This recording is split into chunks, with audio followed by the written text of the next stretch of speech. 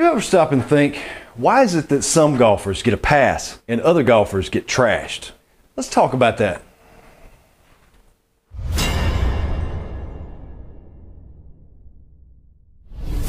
Hey everybody, welcome back to Golf Test Dummy, the channel where I use my game to help your game. Hopefully I'm doing some of that.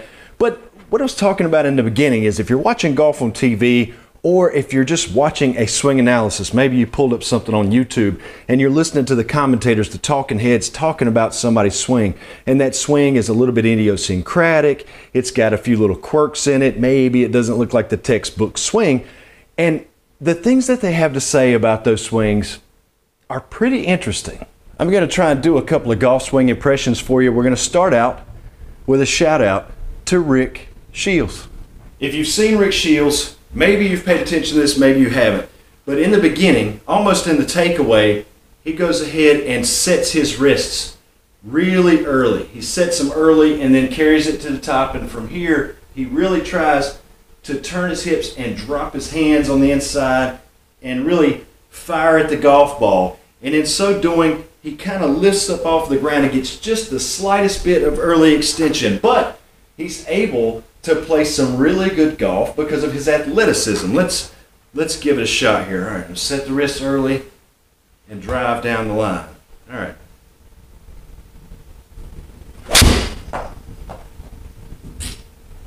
Well, that worked pretty well. Carry of about 175 yards with a 7-iron. That's not too bad.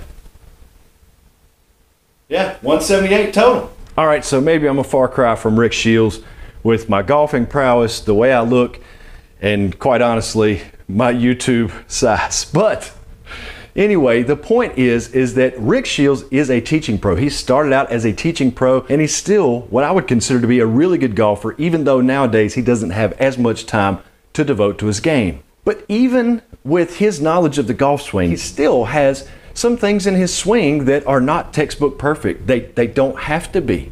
They don't have to be. He has learned to play with what he has. He's actually got a lot of really good things going on in his swing. There's just a few things that if he was on NBC or CBS or one of the TV shows, they would probably pick these things out and say, wow, look at this. This was a great move. He really drops his hands to the inside and gets down and through the golf ball.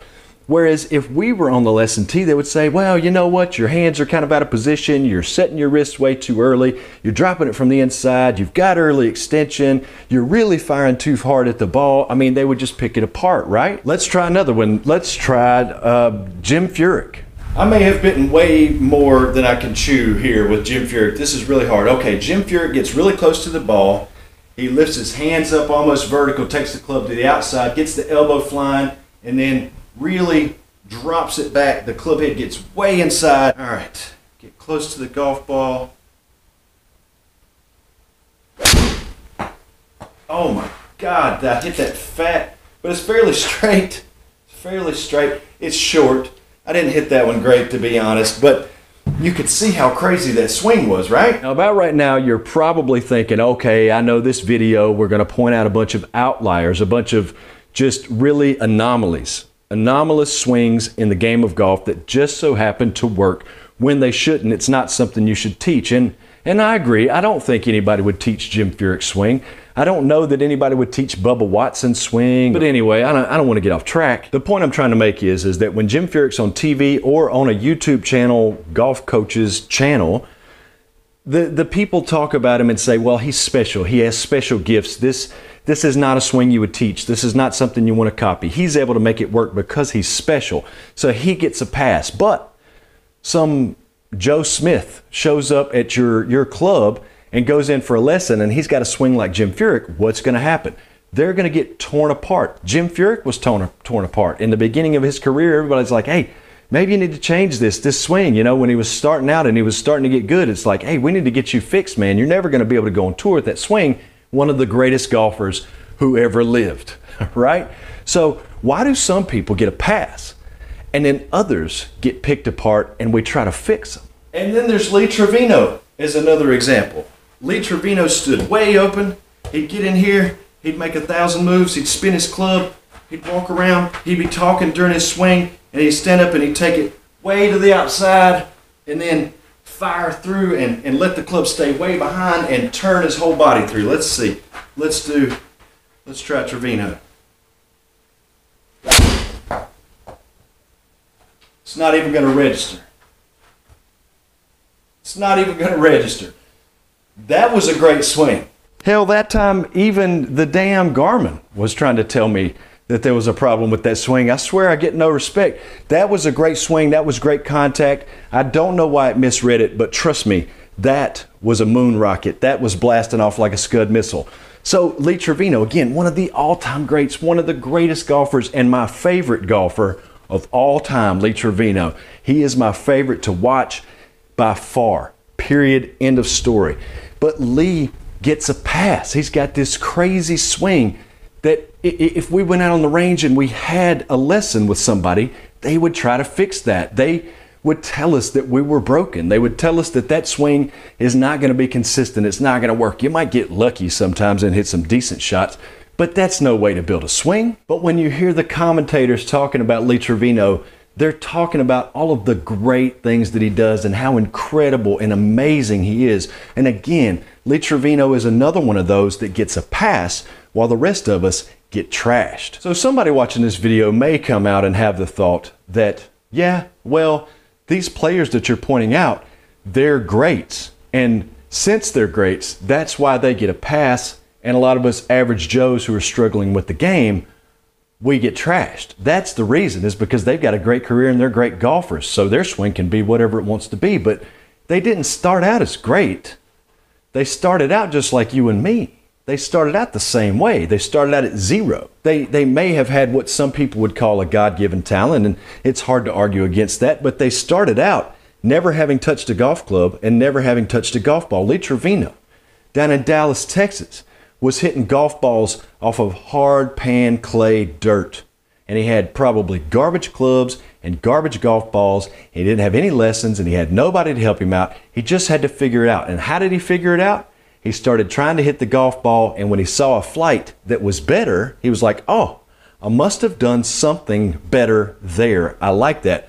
That went further. That went higher. That stayed straighter. Whatever it was, he started to develop it based off of feedback from the ball flight, not trying to figure out how to make his swing look like some textbook Hideki Matsuyama.